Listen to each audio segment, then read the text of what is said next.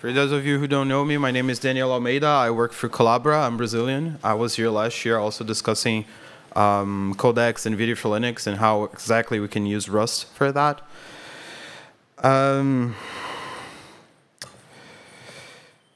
yes, just a brief recap of what the problem is. Just believe me when I say that in order to decode video using, in order to decode video using a hardware accelerator, let's say an H.264 file using a hardware decoder, this hardware decoder will have to ingest a whole bunch of untrusted data from user space. Just believe that, because otherwise we would take too long to explain this. And the current issue is that nowadays we have a very ad hoc, let's say, validation process in the kernel. So basically the validation process is going through the specification PDF and seeing whether some data have bounds on it and manually implementing these checks in C. And of course that does not cover like literally all the cases, right? It's a best effort kind of approach. So last year I was talking to Mauro and Hans and other people, and I was also here trying to maybe see whether we could write a whole driver in Rust. Let's write a decoder driver in Video for Linux using Rust, and how whether this is possible. And this was met with a little bit of pushback. And the reason there was pushback was basically, if you will remember, from Wedson, he linked to a presentation where people were also asking about the layer of bindings and how this layer of bindings would actually work, who would have to maintain that. If we change something in the C code and we have a binding in Rust for that, who will make sure to update that? You see, that's a real problem. We had people talking about Coccinelle today as a way to maybe bridge this gap. So for the Video for Linux people, this was a little bit of too much of an unknown for them to proceed with a full driver, a full codec driver in Rust, basically. So I know it's not proper to put a whole lot of text in slides, but I really wanted to have this because I think that just reading this guy PhD thesis, the abstract, can speak so much more than what actually I can say. So Willie, actually his PhD thesis was writing a tool that can basically put out a valid, in a sense that FFmpeg, VLC, those programs will actually be able to read it, but a video file that's malicious. And if you read that video file, it can actually lead to all sorts of vulnerabilities, basically, that you can then exploit. So very en passant here, if the second paragraph says, a video decoder ecosystem is obscure, opaque, diverse, highly privileged, largely untested, and highly exposed, which is a dangerous combination. So they introduced this tool, H.264, which is a domain-specific infrastructure, i.e. a program for analyzing, generating, and manipulating syntactically correct, but semantically spec, non-compliant video files. So using this tool, we uncover insecurity and depth across the video decoding ecosystem, including kernel memory corruption bugs in iOS, memory corruption bugs in Firefox, VLC for Windows, and video accelerator and application processor kernel memory bugs in multiple Android devices. So clearly, I'm not the only person seeing that there's an issue here that needs to be solved. There's people, actually, researchers, investigating and figuring out that there's a problem, right? So they had a case study where they created a bunch of videos, basically, and they say, in all, we identified a memory corruption vulnerability, a use after free and hardware accelerator VLC video playback, insecurity, disclose of uninitialized memory of prior decoding state, accelerator memory corruption, and kernel driver memory corruption and crashes. So as I said from last year, that did not fly well with the Video for Linux people because, again, this layer of bindings was a problem. So in order to have a driver, you need to have a layer of bindings from the C code, from the Video for Linux framework that your driver can then use in Rust, right? And who's going to maintain that? And if you change the C stuff, what happens to this binding layer? So my plan now is, what if we could, instead of having a full driver, what if we could have Rust code for codec drivers in the kernel without having this binding layer at all, therefore sidestepping the entire issue. Is this possible? And turns out that that's possible if we convert a few functions at a time to Rust, and we carefully select which functions we want to convert. If we identify a self-contained part of the kernel which exposes a very limited API, and we then convert only these functions to Rust, then we do not need to have all these layers of bindings. Therefore, we sidestep the problem completely. Hopefully this makes sense. And the reason why I'm here today is I want people to give me feedback on whether they basically dislike this, whether they see any sort of issues. I'll be talking more about what this approach is, and whether they see any obstacles in general, not only in NVIDIA for Linux in particular, because I may have overseen something. So feedback is always welcome. So I'll speak a little bit more about the actual implementation of this. How do we do what I just said? How we convert just a few functions to Rust such that we do not have this layer of bindings. This call me from C function is a Rust function, and the only difference from a regular Rust function is that it's annotated with 2 extra syntactic elements, one of which being the no-mingle directive on top, and the other one being the extern C that comes before the function token. And basically what this means is it tells the Rust compiler to generate machine code that can be called from C. So in the object code, you basically will have a symbol with the machine code for a function. And once that machine code is there, there's no telling where it came from, right? There's no telling whether it came from a Rust compiler or from a C compiler. That's just machine code. And it's using the C calling convention. Therefore, any other C code can call it. And if you put that machine code in the kernel, it turns out that the linker will actually link against your function. And at runtime, you will have a switch from C into Rust. Again, hopefully this makes sense. If that doesn't make sense, please ask. But in general, it's a function like any other function. So at runtime, you basically switch from C to Rust transparently. So we have to have this no-mingle thing on top because we have to be able to name the symbol, right? So Rust actually uses the name of the symbol much like C++ does to encode a bunch of things. So generics, namespaces, closures, all these kinds of things, they use the name of the symbol to be encoded. And this is a problem, obviously, because you cannot call that function from C, right? Because it has a bunch of extra information. So you have to disable mangling, which means we lose access to generics and etc., which is not a problem because C also does not understand generics and etc. So we're not losing anything. And we need this to be callable from C, hence the extern C token. So that's it. If you do that at runtime, you call this function, it will transparently switch from from C into Rust. And the whole plan is, again, to identify a self-contained component, let's say a small kernel library or something along these lines that exposes only a few functions that you can just convert into Rust. That's the idea. And we need to expose this new API to C somehow, right? Because as I said, the Rust compiler will generate the machine code. So far, so good. But just like C, you also need, in the same sense that C needs a header file, right, with the function declaration so that you can call a function, you also need a header file that you can include into your C code so that you can call the function that has been compiled by the Rust compiler. Okay? And you can handwrite this, this header file if you want to. So for this very trivial function, well, it's trivial, right? You can just say like void and call me from C, and that'll just work.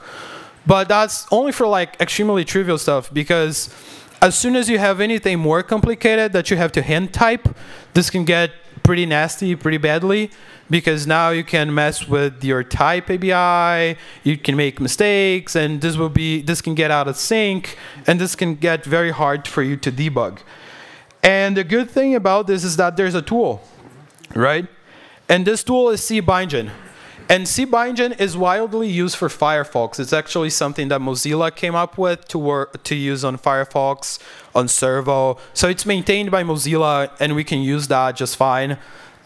We can probably incorporate that when building the kernel to just run this tool, and it's actively maintained. So the idea is that cbindgen will take all of your Rust function signatures and convert that to a header file that you can then pound include in the C code and use that to call into Rust. Again, hopefully that makes sense, right? So let's go back a little bit. First, we identified functions that we wanted to convert. Then we write Rust code for that. We push this new function signature with no mingle and extern C. We run this cbindgen tool. We get a header file. We pound include this header file into our C code that we want to call Rust from. The Rust compiler will generate the machine code. The linker will link that. And at runtime, you get a transition. That's the entire process. Notice how I did not say bindings at any point whatsoever. So if your function takes arguments, so let's say your function takes a pointer to a struct, or takes a struct or an enum, cbindgen will also convert that and generate a Rust equivalent, a C equivalent version. And this works because we can instruct the Rust compiler to generate types that adhere to the C layout. Like using this rep C annotation, you can basically tell Rust C to, hey, every time you see a struct, please lay out the members of the struct exactly as a C compiler would. And this is what makes it possible to interoperate between C structs and Rust structs. This rep C annotation, basically. And you pound include the header, and that's it. So for potential targets for conversion in Video for Linux, again, I said this has to be a self-contained component that exposes, hopefully, a small public API. And now for Video for Linux in particular, this means like codec libraries. And for those of you who do not know what codec libraries are, whenever you're writing a codec driver, most of the work will be offloaded to the accelerator, right? But some work still has to be performed by the CPU. And we essentially did not want each and every driver having the code that's running on the CPU. We did not want drivers to roll out their own code, their own functions, right? Because this comes from the spec for the codec. So we basically had one implementation in a library, and then all codec drivers basically call into this library implementation. So these libraries with a few functions, a few codecs-related functions that run on the CPU, it's these libraries that I want to start converting to Rust, basically. And why? Because they expose a very small public API, basically, and they're very self-contained. They do not touch any other part of the kernel. It's just data in, some processing, and data out. Doesn't touch other parts of Video for Linux or the rest of the framework or other parts of the kernel, basically. So I think this is a good candidate, basically. So basically, I have a proof of concept where I took this VP9 library, so the library for the VP9 codecs, which are used for some VP9 codec drivers. I'm sorry, for all VP9 codec drivers in the kernel. And I wrote a Rust version for that.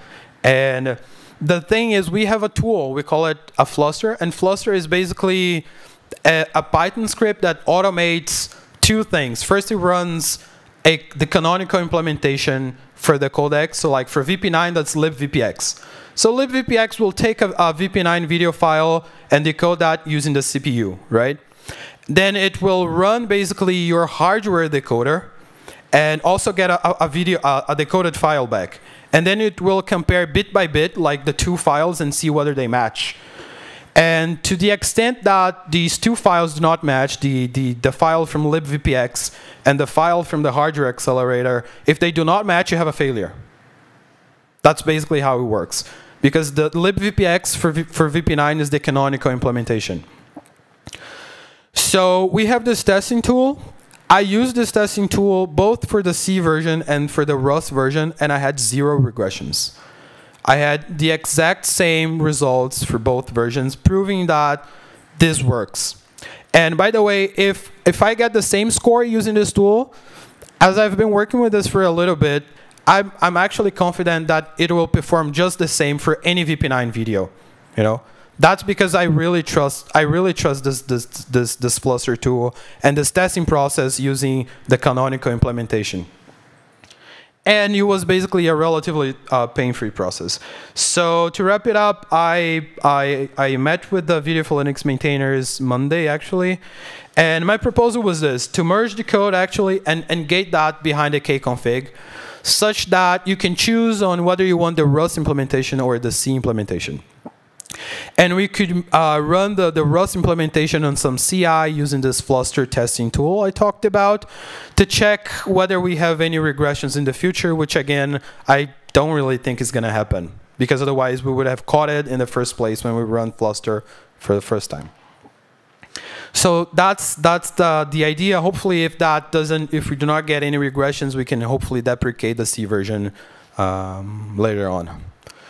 So just to update you guys, last time I talked to Mauro, Mauro said he was fine. Also, Hans said they were fine with merging that into staging. So this is good. This is more progress than what I had last year. And the idea is that we have all these CI initiatives going on for in the kernel in general, and also for Video for Linux, this media CI stuff. And the idea was to, well, let's try and test that using some CI and see where we go from there. That's the latest updates. So my question is, does anybody hate this? This is your turn to basically complain. Hey, how's it going? Great talk. I actually really appreciate that you're extending the olive branch to C developers, kind of giving them, you know, what they're used to. More of a question than a suggestion. I think this is great. I don't hate it at all. More of a suggestion. So C developers need headers. Bindgen is more of a dynamic thing. So I'm wondering if it makes sense to have the C headers run bindgen and then just do some basic verification that the data structures haven't changed between the static C header versus the generated one. And that way developers know that they're still interfacing with the same calls, using the same structures and that sort of thing. I did that, by the way. Oh, you did? Okay. For my proof of concept, I actually went line by line. But actually, if that wasn't the case, it would have broken Firefox and a whole lot of other softwares out there. Absolutely. I'm just thinking, like, you know, for commit by commit sort of check-ins and that sort of thing. But that's really good. Thanks a lot. Any other questions?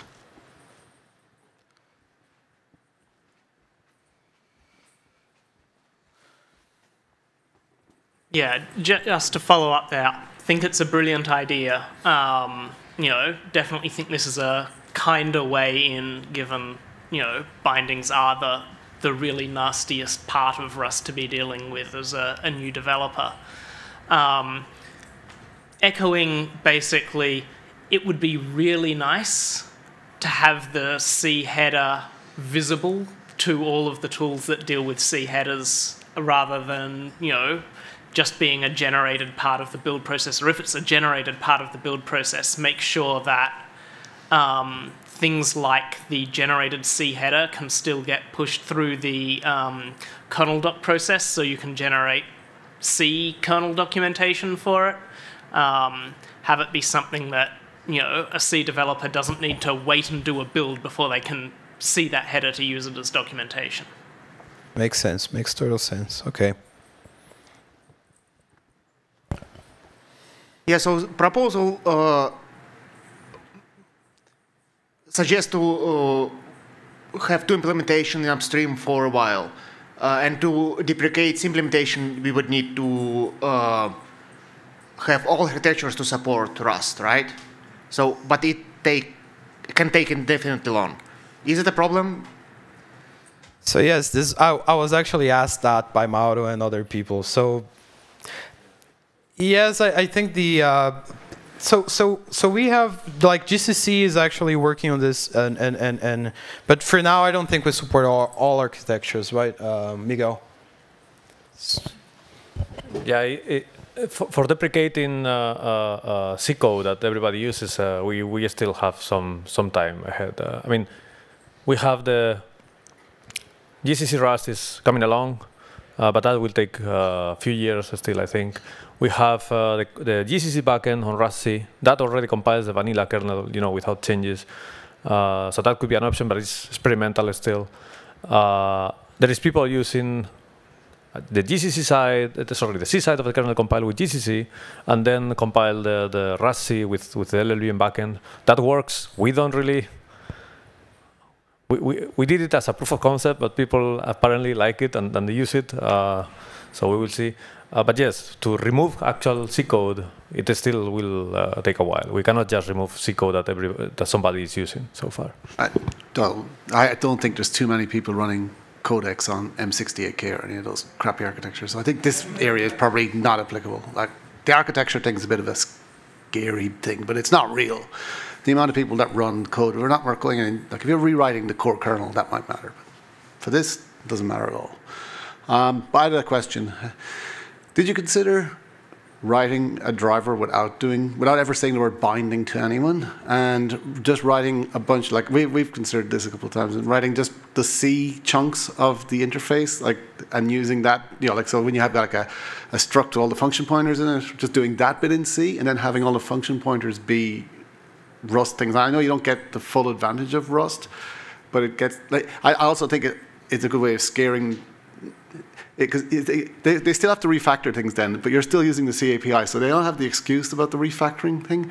But if they actually look at the code, they would still have to change Rust code. But I just wonder psychologically whether it would have a difference than having these bindings that they have to commit to. It's just one driver that does all of it inside the C interfaces.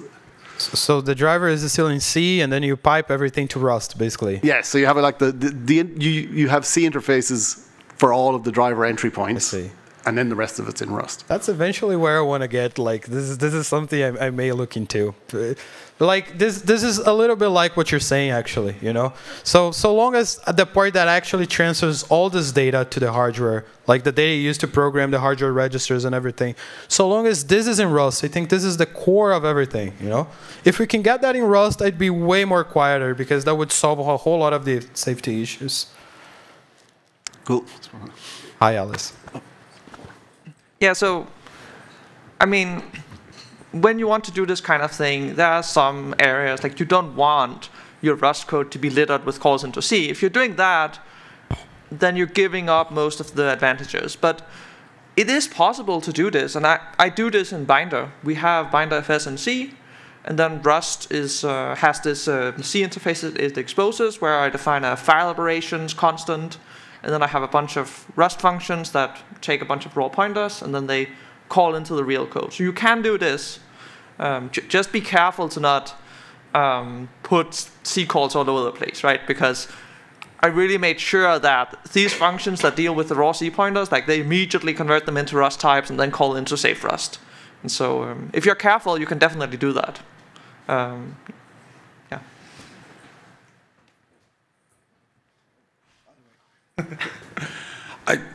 I just had a simple question about your path into the kernel on this. It sounded like you briefly mentioned you were planning on putting this into staging. Is the plan to get this out of staging as quickly as possible? Or is this something that we want to languish in staging until we're ready to just flat out replace C? I mean, it's already tied behind a K config, so.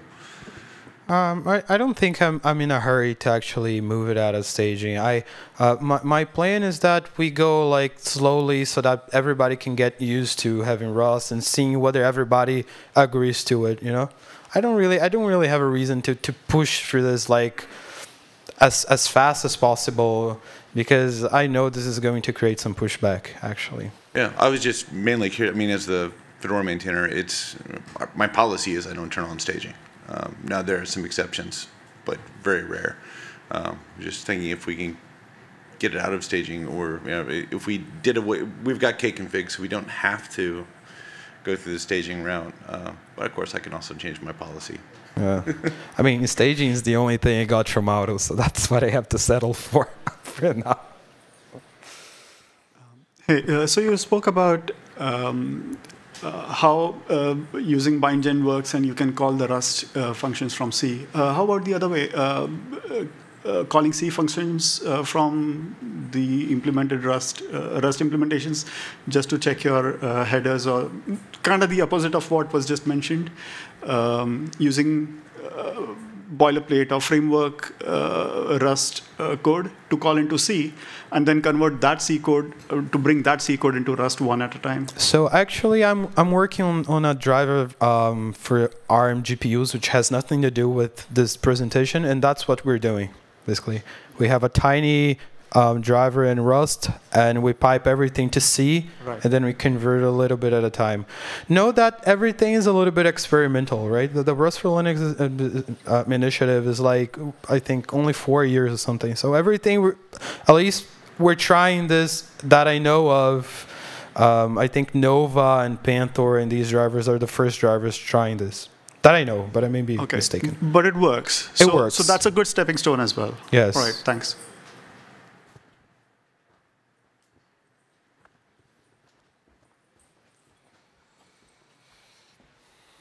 I have a simple question. You mentioned that there is no degradation, but any hope to improve performance? I think this question goes much beyond the video for Linux, and it's a question about whether Rust is as performant as C. This goes like beyond what I did, right? This is something for the Rust committee and other people to. But I do not know the answer really. Maybe Miguel can shed light. Yeah, I see the point, but it's very convincing to have improvement for guys that using codecs or something. What I can tell you for sure is that there's no overhead versus calling a C function. So we have the null block driver and an NVMe driver written in Rust, and there are performance regression tests available on the Rust for Linux website. There you can go and see how at least we do it in the block layer. The Rust implementations are 0.5% slower than the C implementation, as when it comes to throughput, IOPS.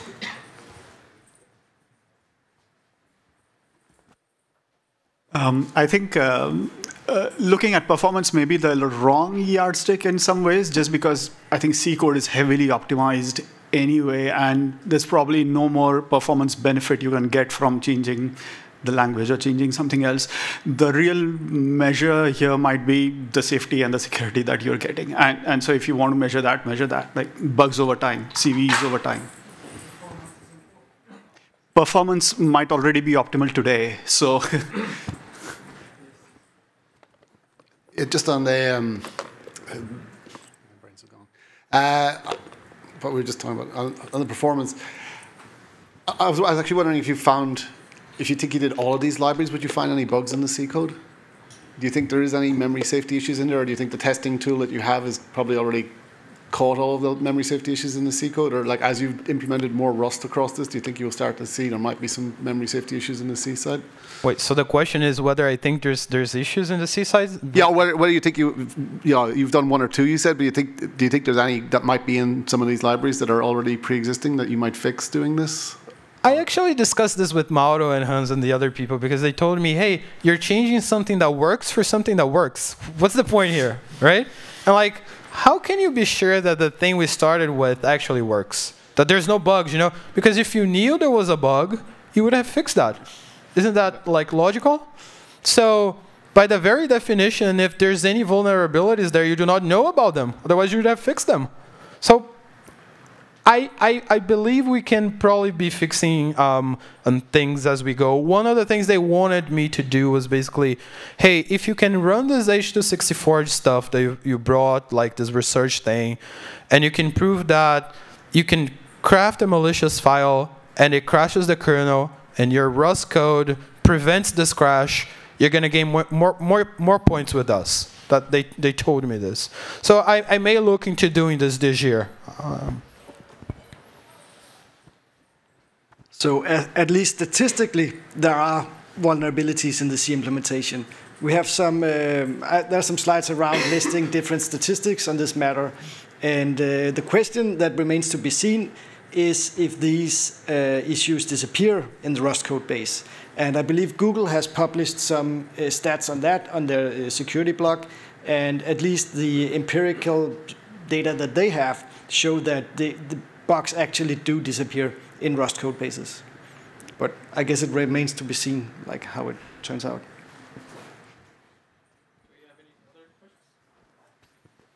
Okay. Thank you, Daniel.